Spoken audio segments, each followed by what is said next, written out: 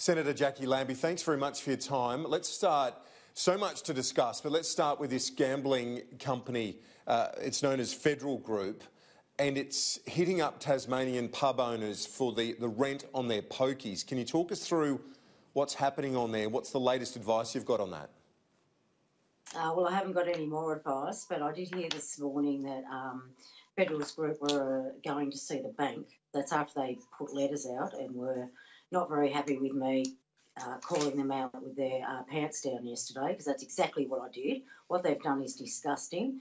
Some of these pubs are going to be paying $1,500 plus a week to rent those poker machines. Yesterday they laid off 1,500 people, so that's already hurting Tasmania.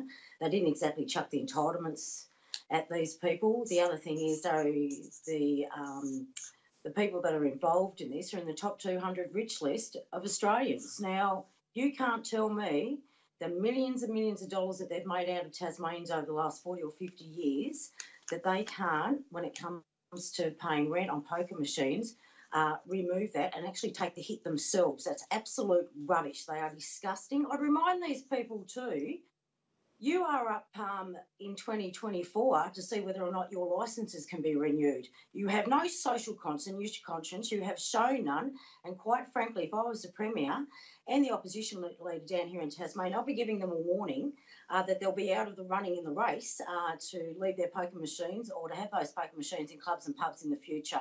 I haven't heard anything out of Premier Gutwin, and I haven't heard anything out of Rebecca White down here. Your political donation days are over. Now come out and start going at federal hotels and make sure they're doing the right thing.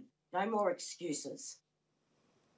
You said that they've shown no social conscience to this point. Is there any sign that the pressure from you and the publicans is having some impact? I think that they need to be warned that their licences will be renewed. The legislation will be going through state parliament as soon as that resumes. And when that does, that could put them at risk. So if I was the Premier, I'd be putting my foot right on their head right now and giving them a very thorough warning that we're not going to put up with this at all. Because the future of those pubs, many of them, they'd fall over, wouldn't they, with the weight of that rent and not being able to open their doors? That'd kill a lot of them, wouldn't it? Yeah, so what's happening as of today, some of those pubs and clubs are having to also tell their workers that their days are numbered at this point in time, and what they're also trying to do is at least try and give them some hours. With this hanging over their heads and having to pay this out weekly, that is really... that's really going to make things more difficult. So the pubs and clubs are trying to do the right things where they can, at least give these workers a few hours. And with this now having to pay the rent on the poker machines, that's going to be less and less. So that's the impact that it's having because of federal hotels and what they're doing down here in Tasmania. And I just find that absolutely disgusting. Absolutely disgusting. It's shameful. Well, as you said, it does feel like a wartime period, or if not depression, something of that sort. When you see the numbers of people lining up around the corners of Centrelinks around this country as we speak, how have you reflected on those images when you've seen such? Well, they're tragic, aren't they? So many people have lost their jobs overnight. Yeah, they are tragic, but what's even more tragic, it looks like they're going to have to wait about 4 weeks before any payments can come through. Some of these people have been laid off already and haven't received any payments from being laid off. That's the other thing. So right now we're going to have the next 4 weeks in a changeover period, and some of these people have got kids. How are they going to feed them? How are they going to pay their rent? So this is very difficult times. I would love it if the government can somehow work a little bit faster, however they're going to do that, and get these payments out the next 14 days, not the next 28. The demand on the Centrelink website has been huge as well. The Minister concerned, Stuart Robert, said this morning, my bad not realising the sheer scale of the decision on Sunday night by the national leaders that literally saw hundreds and hundreds of thousands, maybe 1 million people unemployed overnight. That's been his response. The government says it's expanding capacity now. What do you say to that? I say to that minister, you are completely out of touch. You're out of touch when you're in charge of Veterans Affairs. You're in charge of the National Disability Insurance Scheme. You're in charge of government services. I would never have given you that job in the first place after the mincemeat that you made out of Veterans Affairs when you were sitting there. I find this minister to have very little compassion. And quite frankly, he should be removed from his duties and let somebody else step in. I think he's absolutely gone. And the sheer arrogance to come out and say what he said this morning, how about, here's a good thing, it's pretty simple. How about you say, I'm sorry. I'm sorry. That would have been a good start for this morning. Yeah, well, he said that he did not anticipate the scale of the job losses given the announcements. Do you? Oh, come on! Do you accept that? Oh my goodness! No, I do not accept that. Wake up, big boy. Get out with your shoes on and see what's going on out there. My God, where are you people?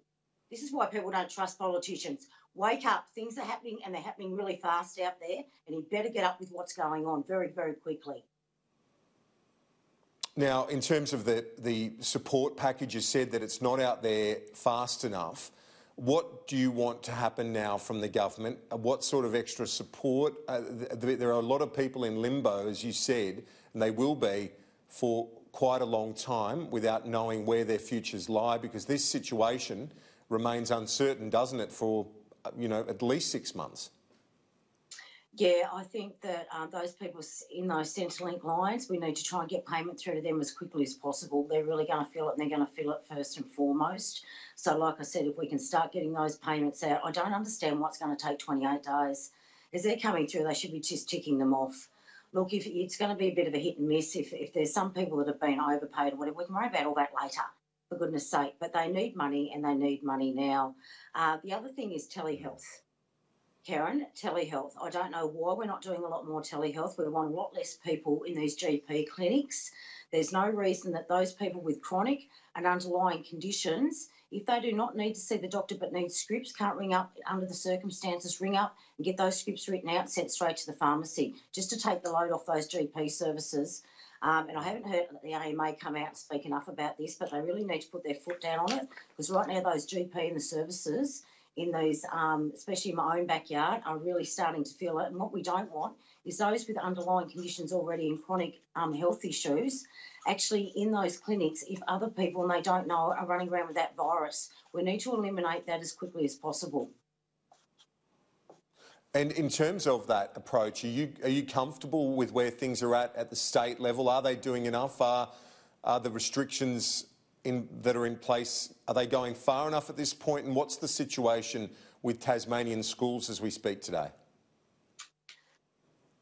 So Tasmanian schools are still going about their daily routine today. I can say now, I believe, and I've called it this morning, that we should bring those Easter holidays forward, and we should finish up Thursday afternoon. That'll give the parents, the teachers and anybody else involved in that sector for the next 48 hours to get their head around that, and then use maybe that next week, getting ready for online services and only having bare minimum staff at those schools.